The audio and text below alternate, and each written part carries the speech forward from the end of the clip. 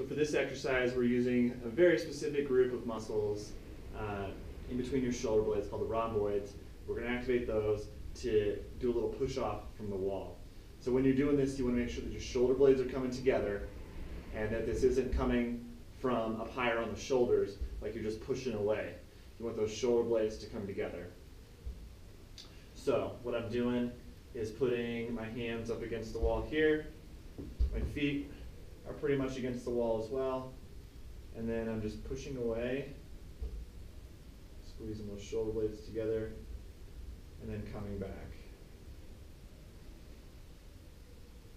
And so then I can play with it a little bit. The further out I put my feet, the more I'm leaning into the wall, the more challenging it is. It's actually kind of pretty challenging. It's going to be the further away your feet are from the wall. So again, make sure those shoulder blades are squeezing together and that you're not just pushing off with your hands. That's the biggest takeaway. If you feel it in between your shoulder blades,